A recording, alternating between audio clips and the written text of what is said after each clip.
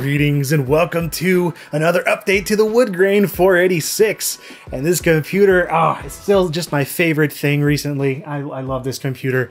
And I built this actually here on LGR a little while back for the 7th anniversary celebration of this show. You can click the annotation there to see it, or just go into the video description and click there, and you can watch it there and catch up. In that video, I had a couple issues. I have one sense I have resolved, which is a Sound Blaster being kind of strange. I added a Sound Blaster Pro 2.0 to this in another subsequent video, which is also linked in the description.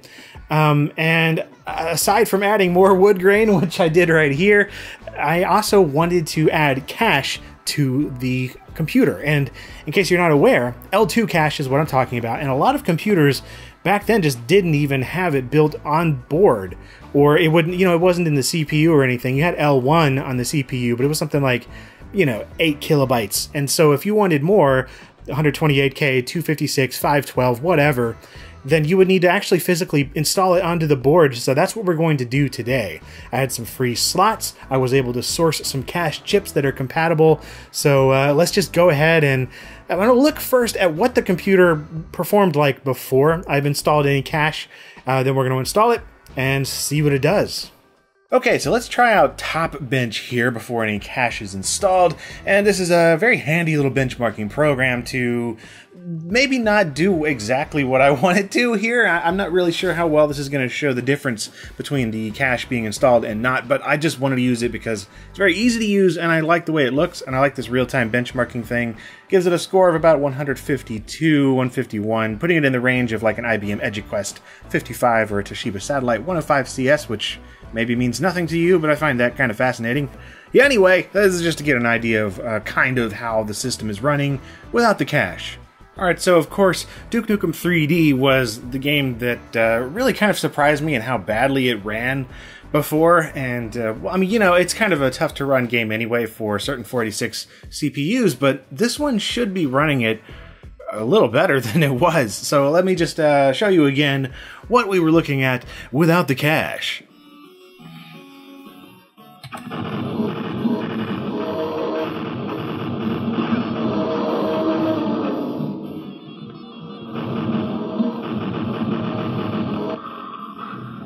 Okay, so yeah, as you can see there, it is, I mean, single-digit frame rates quite often, and it just pretty much unplayable. This is running in 320 by 200, and, it's got some sound card stuff going on there, which, of course, that's going to make it run a little slower, I believe, but, whatever. I shouldn't be running this abysmally slow. Alright, so here's what we're going to be working with. I got some chips sent to me from a Ukrainian eBay seller, and yeah, Ukraine seems to be the best source for these, at least as far as getting them cheaply and reliably, believe it or not. I've gotten quite a few things from some of these sellers over the past couple of years, and I've seen some others on like Alibaba and whatnot coming from China, but I seem to have better luck with these. And this one actually came in this delightful lotion package. Multi-balance something or other. We're not taking a look at lotion, not today anyway. But yeah, it's a handy little thing to keep these protected during shipment. So let's just open these up. So each of these sets are supposed to be 256 kilobytes total. These are just sort of attached together like that, but we're going to split them apart. And there's going to be 2 rows of 4, as well as 1 tag chip off to the side, which I think my board has that. If not, then it's just an extra. But yeah, you'll see that the model numbers for these 2 sets are actually slightly different. One is AH on the end, and one is just A.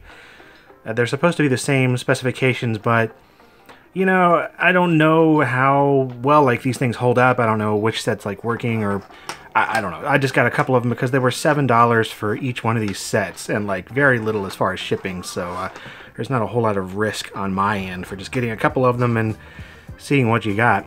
Here's it just knit together like a zipper. I have to get something to pry these apart. So here are a couple of them, one of each type. I guess I'm going to try the AHs. Alright, so we've got the Woodgrain 46 cover off, and each one of these little guys is going to go right in here. And yes, you obviously should be doing this before you install the rest of the stuff when you're putting one of these computers together, but I didn't have the chips at that time, and the other chips that were on some of those other boards that maybe I could have used, I just determined I didn't want to. I wanted a complete set of chips that were all the same, and so yeah, they're going to go in these 2 columns of 4 rows, and then there's the final one right underneath there.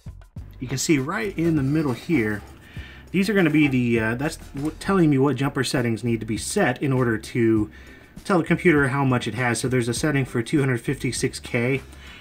So there's a bit of give in the motherboard here. That's because there's nothing really attaching it to the back of the case at this point.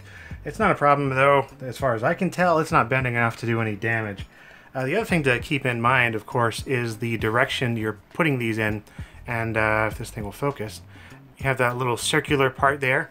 There's actually a little circular area on where it goes in as well. So you just sort of line both circular areas up. So that is going to be on the left-hand side on these here.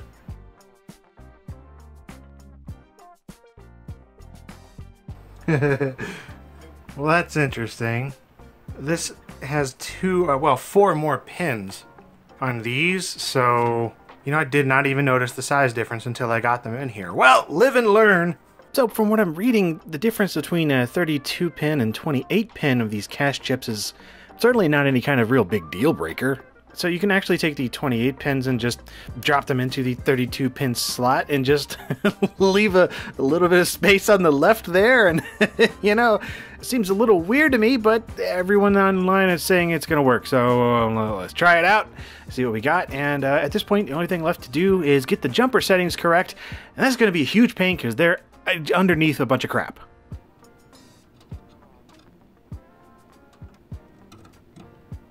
Oh my goodness, this is the most tedious thing in the world. Oh! Please. Oh man. Okay, that was the most annoying thing I've done in years. Those jumpers were just not even. Holy crap. I thought it was these other jumpers that were near the CPU, but nope. They were underneath this metal thing. I would have had to take the whole computer apart to get to them. So I just did it tiny bit by tiny bit with a camera and flashlight and tweezers. I got that out of my system. Let's try this out. Okay, so I've got it booted up here. That's a good sign, I guess. I'm going to check the BIOS settings for cache stuff, which should be in here. Alright, here's some external cache. That's good. We're going to enable that, and I'm going to say write back is on. Okay, so I have this program called Cache Check here. This is version 7, and it's checking things now to see if everything is okay. And let's hope it is, because after all that garbage with the jumper settings, I don't want to mess with anything else anymore. Okay, so it says this machine has L1 and L2 cache, which is nice. 8K of L1, good grief, and L2 256K, which is what we want. And you know, I don't know what else to look for here, but that seems good to me. Let's try the other benchmarking thing again, top bench, and see what we get. Just if anything's different, I'm just curious. Holy crap, quite a bit. Holy crap. So the score it gives us now is 200, hanging at around 190 with this real-time thing. More closely matches the Dell Inspiron 8000 or the Canon Note Jet 3. Dang, that's pretty cool. Yeah, I'm actually pretty impressed with that, I gotta say. That was not... I was expecting maybe a 5% boost or something from what I'd read, but that's closer to... I don't know, math, man, math. So that means we've got to try out Duke Nukem 3D here for sure.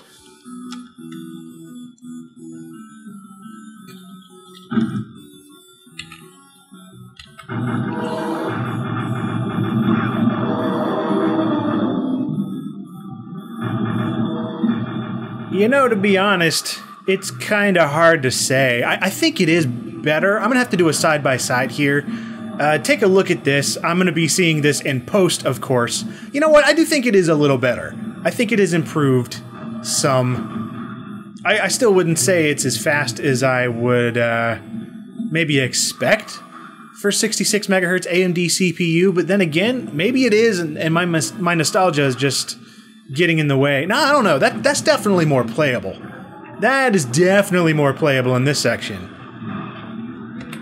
Let's give it the actual test here. I'm gonna go into new game and just try and play a little bit.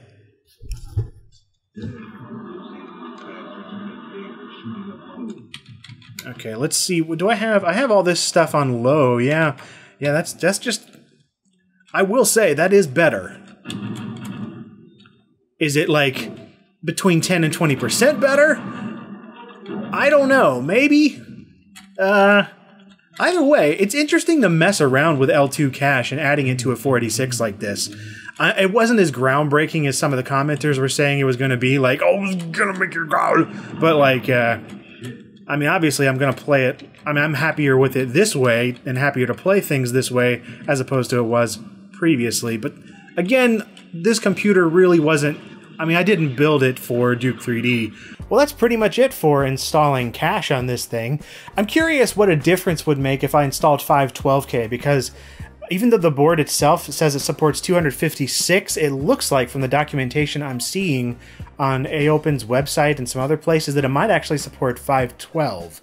That would be interesting. I don't have any of those chips though, but that's something that I'm just curious about, as opposed to like really wanting to do to make my experience that much better. I'm really quite impressed with what 256K being added did. I mean, that was a pretty significant boost. It still doesn't make certain games ultimately like playable. Running Quake on this computer is still not going to be like the best experience, although you could do it better than you could before. Running games from 1996 is not in the realm of what I want this to do. I just want this thing to look really cool with its turbo display and wood grain and whatnot, and also just sound and run a lot like the computers that I first played as a kid, which is a 46 DX266, Sound Blaster Pro 2.0, a little bit of cache, I guess, and, you know, a VLB Visa-compatible video card. Just, I'm happy with this thing, and even happier with it now. And if you enjoyed this video on installing some nerdy stuff into some other nerdy stuff, then perhaps you'd like to see some other nerdy and geeky stuff here on LGR. That's a lot of what I do, so click these if you'd like to, or feel free to come back here every Monday and Friday to see other videos that I come up with. And yeah, that's pretty much it. I hope you enjoyed, and thank you very much for watching LGR.